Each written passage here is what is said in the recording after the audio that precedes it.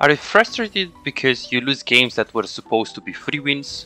It is painful to always have bad teams and teammates. Do you tilt a lot in solo queue? My name is VODs and today I will share with you my 8 years experience as a League of Legends player and a 4 years experience as a professional coach on how to avoid tilting in solo queue and having the best mindset to climb in solo queue. Before we get started, if you find value in my content, make sure you subscribe and like if you don't want to miss out on any news on how to improve in League of Legends. Let's get right into it. Tilt is a poker term for a state of mental or emotional confusion or frustration in which a player adapts a suboptimal strategy, usually resulting in the player becoming overly aggressive. Tilt is also common in esports, in League of Legends, and we can also define it to when players lose control due to anger. The most extreme reaction is obviously like rage quit, where people try to like quit or even sometimes physically turning off the device or breaking apart like a monitor or something. So that's the very extreme state. How can you improve it and how can you actually fix this in League of Legends? So usually in League of Legends the mental is actually very important, especially when I coach players that are in Master Tier or Diamond 1. They have big problems on like the way they really view the game, the way they really approach the game, their attitude, their mindset towards it, and they really think that winning equals improving, which is the first big mistake that people do, that they play good or they don't play good but then they lose and they think that they just lose because they didn't play good. But then when they playing good and then they are not winning, then they are just frustrated, which is not really the right thing to do. First of all, not tilting is extremely important, or like at least knowing how to manage the tilt is extremely important, because this can influence your games tremendously. There are people that are hard stuck in Diamond 1 because of the tilt. They are Master Tier, Grandmaster, Challenger players. They are hard stuck in D1 because they are riding, they are frustrated with their teammates, they don't know how to mute, they don't know how to actually be patient with their teammates and like not really type back and make sure they don't really take the other person seriously, and they just press the mute button. That's all. So the tilting can really influence you, especially in higher elos, Diamond 1 plus, but also in Bronze, Silver, Gold. Like tilting, like playing on a lose streak can make a huge difference if you climb and if you improve in the game a lot. First tip to avoid tilting. You want to ask yourself, why do you play this game?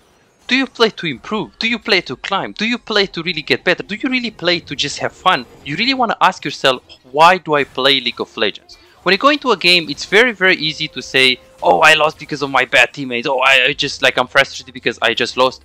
But the thing is, if you just blame, oh, my jungle is bad, oh, my top laner just inted or my bot lane inted, like, why do you play this game? If you just play to have fun, for example, why do you care that your bot lane just inted? If you play to improve, then why do you care that your bot lane is 0-10? Maybe you also didn't perform as well as you could have performed at your maximum potential. So next time, the first tip is, next time when you go into a game and when you lose it and when you have like a bad teammates and they are behind, ask yourself, what could I have done to prevent the mistakes of others? Could I actually have prevented them? If not, what could I have done in the 1v1 matchup, or what is it that I could have actually influenced of the game to have higher chances to win the game? Don't just focus on, oh, my bot lane is bad, my top lane just died, or like, why do you play the game? If you're just going to be in this circle of blaming others and not taking responsibility, you're never ever going to climb and you're never ever going to improve. The rule of thumb here is that you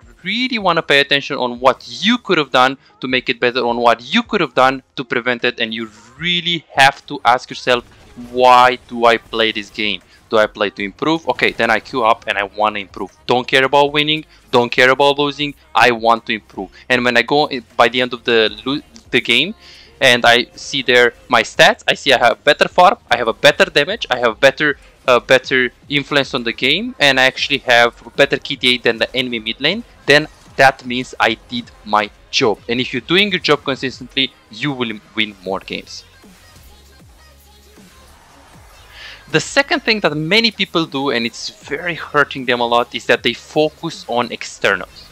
They focus on the people, what do the people do, and what do the team actually does. Like, is the jungle going to come? I pinged him and he didn't come. My support is not really following me. I'm trying to push, but I have a bad support, he doesn't listen to me, or I have a bad jungle, or I have a bad top lane, or we don't have a tank, why are we full AP?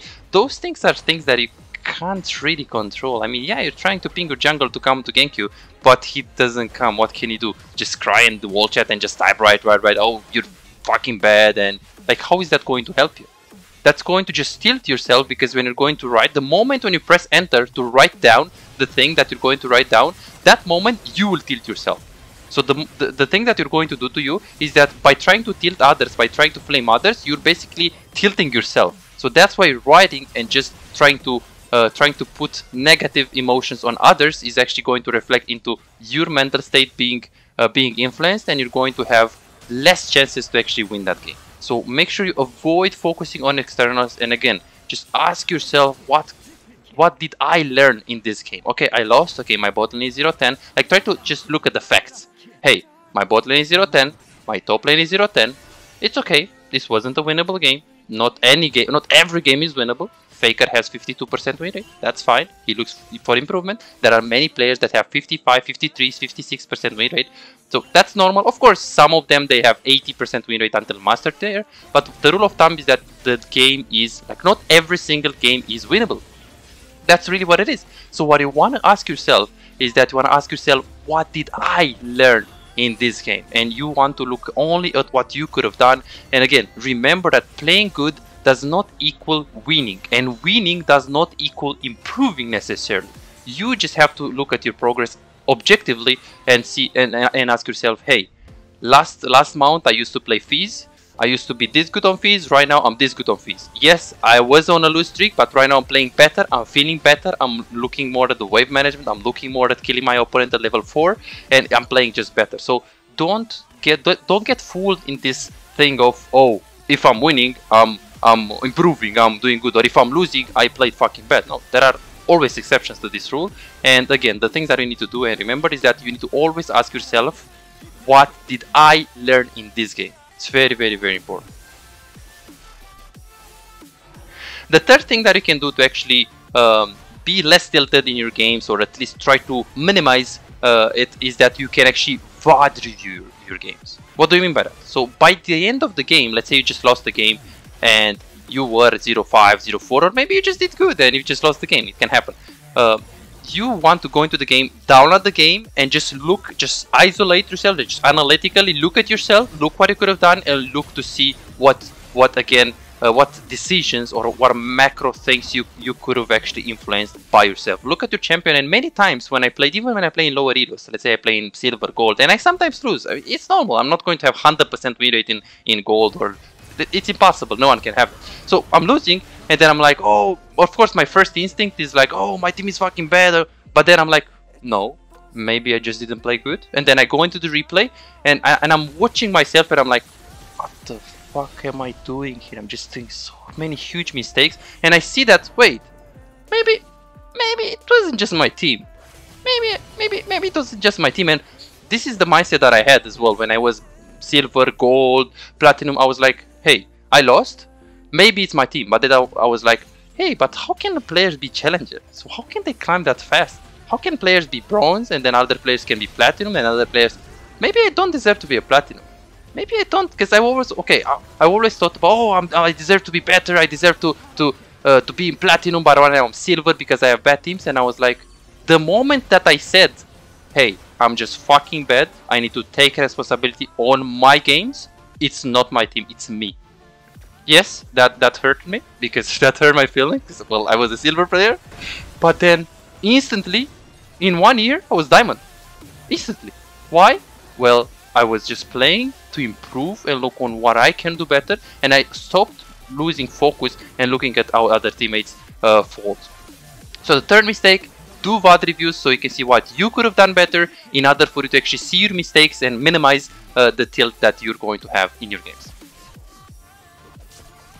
The fourth thing that you can do to minimize a little bit of your tilting experience is that you want to take breaks after a lot of losses. I see this a lot. Many players, they have 5 games in a row lose streak, 6 games in a row lose streak, and they use the casino strategy or the casino mental state. With the casino mental state is like, you go to the casino, you have $100, you try to bet your $100, and then what's going to end up happening is that you're going to lose those $100, and you're going to be like, hey, I've came this far, I've came here for, like, I wanted to win, I had $100, I mean, right now I lost them, but I want to win them back. I mean, I can't just go home and, like, tell my kids that I just lose $100. I just have to, like, make it back, of course. And what do? You just put $100 more, and then what's going to end up happening is that you're going to lose that $100. So you basically lose $200, and then you're like, oh fuck, I just lose $200.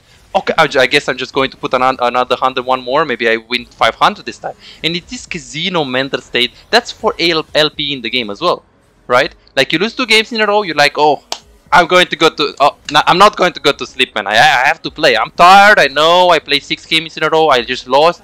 I know it's bad. I know I'm going to just play. I know it's bad. I'm on a lose streak, but I can't sleep on a lose streak. That's the worst attitude that you can do. You have to have the discipline to say no. The chances that I'm going to win this game are like 10%. It's okay. Have to quit for the day. Tomorrow I'm going to wake up, going to have time, going to play 2 games, and I'm going to be focused and prepared, and I'm not going to play on tilt. So the thing that you can do is that you can actually take breaks.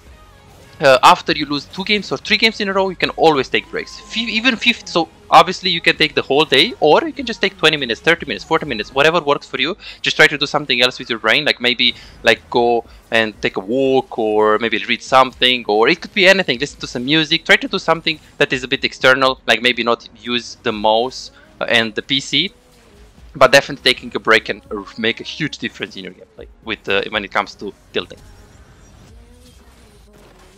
The 5th tip, and maybe one of the most important thing, is that you want to take control and responsibility for your games.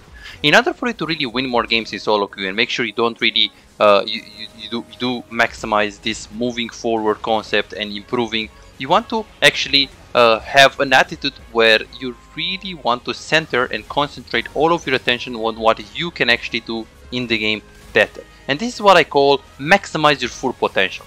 So when I go into a game, I'm not thinking, okay, I'm going to win this game and I'm going to... No, I'm like, hey, I will do everything that is in possibility. Everything that is in my possibilities to win this game. And I just use every single time when someone is dying or my teammates are inting, or I use the what now concept. What is the what now concept? The what now concept is a concept that I invented, and I think many people should use it. It's when my teammates are inting or when I'm dying, I'm just I'm looking at the factual things that happen, and I'm instantly going to pay attention to the present moment and try to think about what should I do next. For example, if I go mid on Alistar and I'm going to end up dying and my mid lane didn't follow or whatever, I'll be like, hey, I died. Okay, I'm 0-4. It's fine. I'm very, very behind. No problem. What now? What should I do now? What is the best decision that I can make now? And then maybe I go mid again, and I don't know, maybe I die again. I'm like, okay, no problem. I'm 0-5. What can I do now? It's fine. I'm 0-5 because I roam too much. No problem. I'm going to go on to replay on that. What now? What is the next decision? Okay, I need to just stick with my AD carry. Stop griefing the game. Stop hinting the game. Go with my AD carry and just play with him. Stop roaming. I need to just play safe. I'm going to need to wait a little bit and play a bit more disciplined and patient. It's fine. So this is the what now concept. You need to, like, instead of blaming my mid lane that he didn't follow, I can just be like, oh, okay, he didn't follow. It's fine. I'm not going to gank him anymore. Or unless it's super free, I'm going to stick with my AD carry and just play safe. It's very, very, very simple. And you also want to acknowledge that suffering and pain, like, those are the two indicators that you're actually improving. Like, I've got so much flame in all of those sieges until I got to master, to diamond, to challenger, I got so many people flame me. Even right now, if I go in silver and I'm going to go in silver with a 90% account, people will flame me something. They will do it. They have no idea how to play the game. So they will, like, it's so easy to, like, when you're dying as a support or as a jungle or as a mid lane, to blame your jungle. Oh, this guy's fucking bad, he didn't gank. Everyone can do that. Everyone can do that. But what everyone can't do is that they can't really think about what they can do better, as I said in the beginning. So it's really important to actually acknowledge that the fear and the pain and the suffering, if you're dying, you're most likely going to be like, hey, I died. Why did I die? Let's see. How can I make it better? What was the mistake? And you should always have this mindset of, oh, I died, okay. It was a bad room. Why was it a bad room? Oh, well, it was a bad room because I'm playing against a Vladimir, and Vladimir is not very gankable to the roam. So I'm learning something. I'm learning something of the mistake, and through suffering, through the pain that I died and my mid lane didn't follow, I also learned something. So you really want to have this learning mindset. So this is super, super important for the mindset of SoloQ. If you struggle with tilting and improving in solo, and you need a little bit more help from a professional coach, you really want to take the game seriously and you want to start having more fun while playing, you can book your own one-on-one coaching with me, where I can give you a personalized solution on how to fix the tilting and get better in League of Legends while having fun. I already helped thousands of people with tilting and improving problems. What are you waiting for? Go ahead and book your personalized session now.